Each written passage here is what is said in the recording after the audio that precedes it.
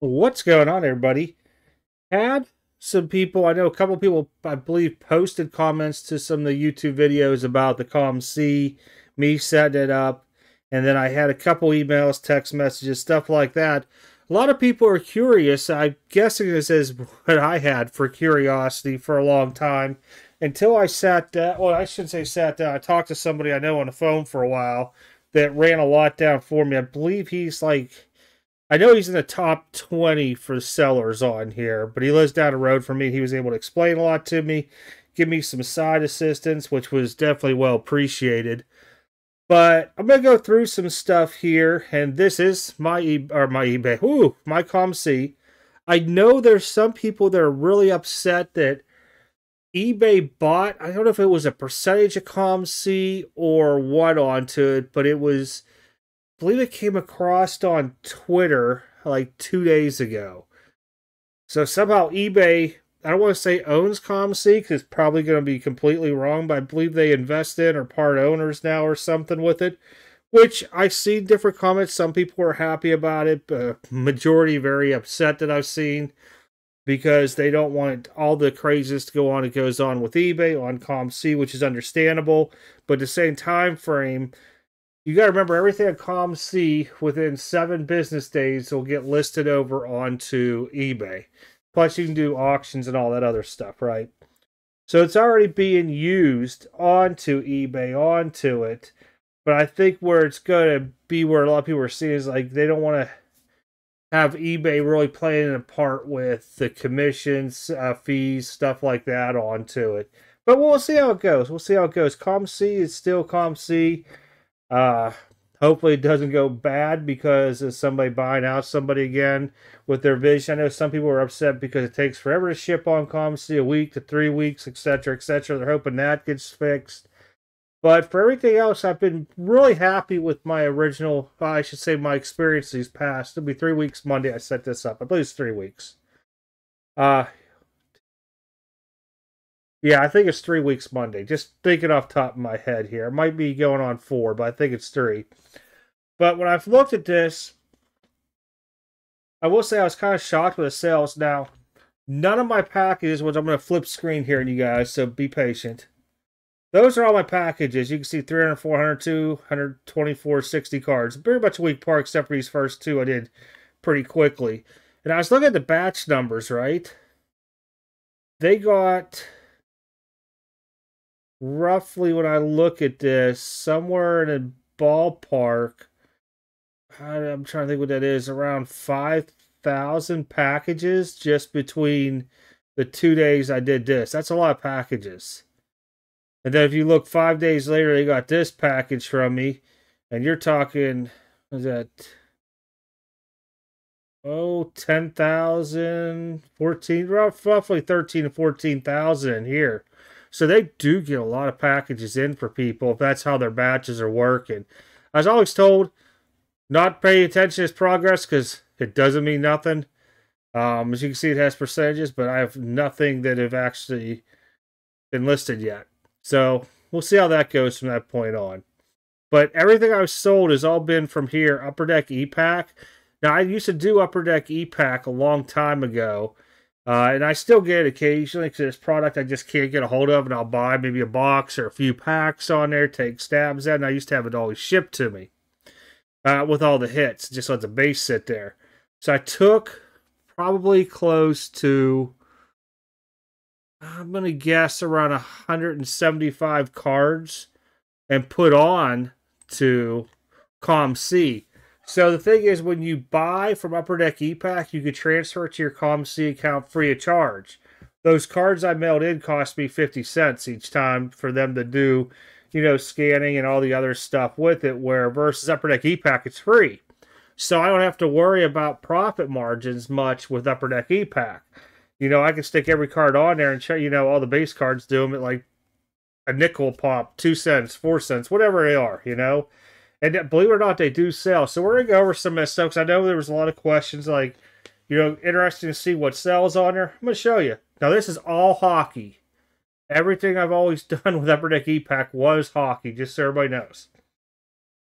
There might have been some Upper Deck football back in the day, but it was where I believe, I know it was Najee Harris's rookie year, and I only bought a couple packs of that stuff. But if you look here, this just sold today.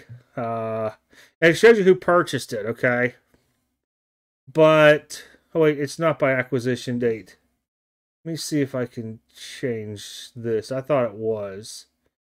Bear with me. Let me see what happens here when I click that. Okay.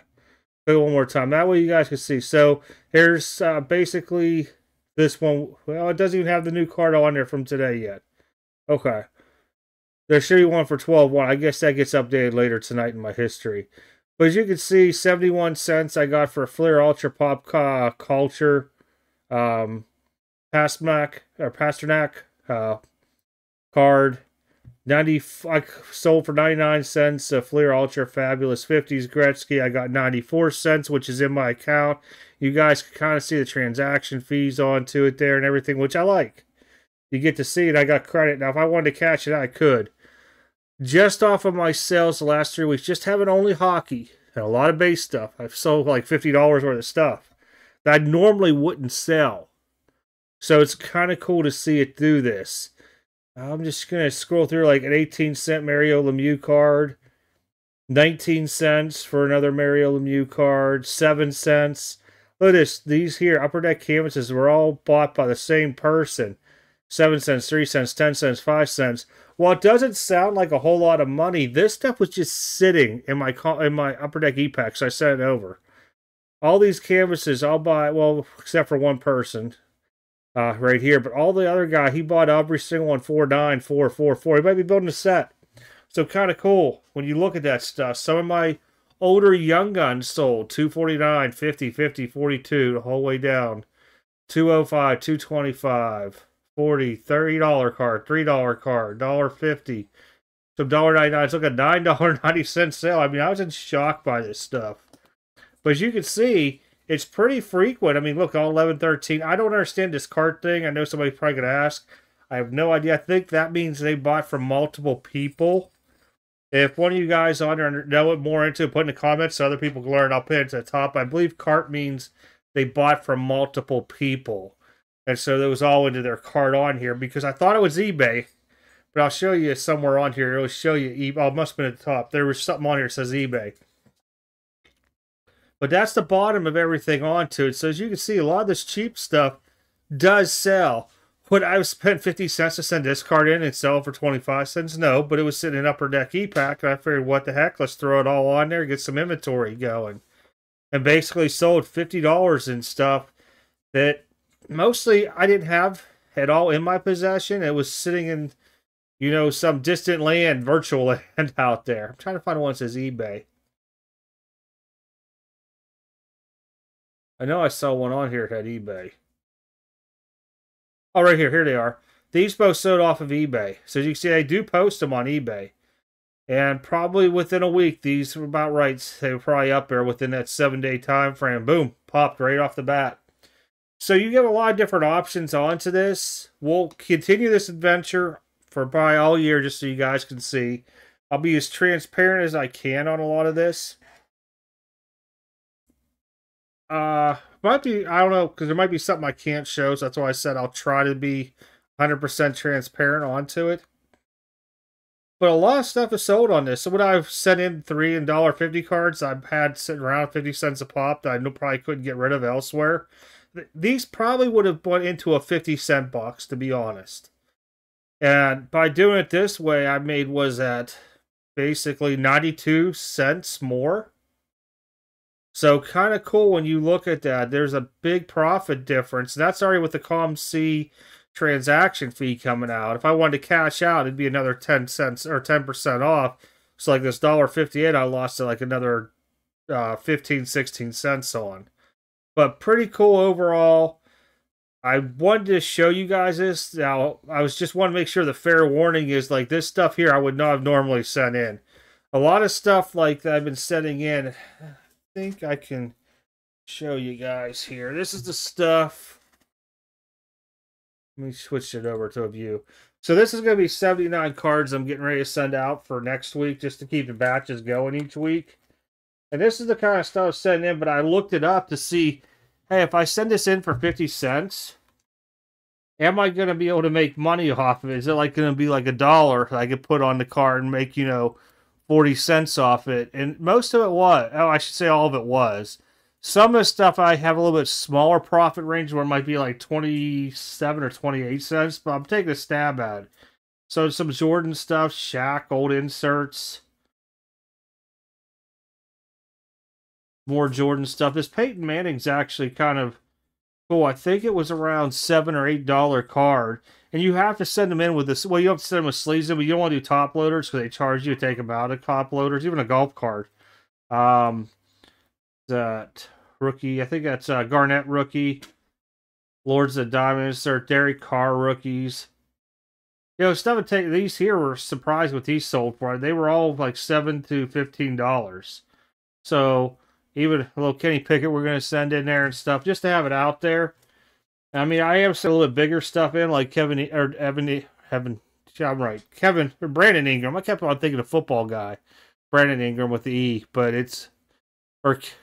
Ingram with the E for the Jags. I kept thinking. Sorry, was looking at something else earlier on to here with draft picks, but with Brandon Ingram auto, I mean, it's probably like a $15, $20 card. I'm going to set it this way just to see what happens onto it. There's other options where you could pay $1, but I would only do the $1 if it was like $20 and up, but I wasn't in the card for very much to where I could hurry up and get it listed. But I think otherwise they're just all going to go in 50 cents. All right, let me flip this back around. All right, so overall, like I said, my experience so far has been pretty positive. A lot of stuff was off Upper Deck E-Pack. We'll see when the stuff starts floating in that I've mailed in, how that goes and everything. But overall, I'm very, very happy with, stuff that was just sitting in my E-Pack stuff and pushing it over. But other than that, guys, if you guys got some questions onto it that I might be able to answer or research, go ahead and put them down in the comments. Maybe I'll do it with a follow-up video once we start seeing the cards being able to I mailed in, coming up and being listed, and how all that works. Other than that, appreciate everybody. Take care. Have a good one. I'm out.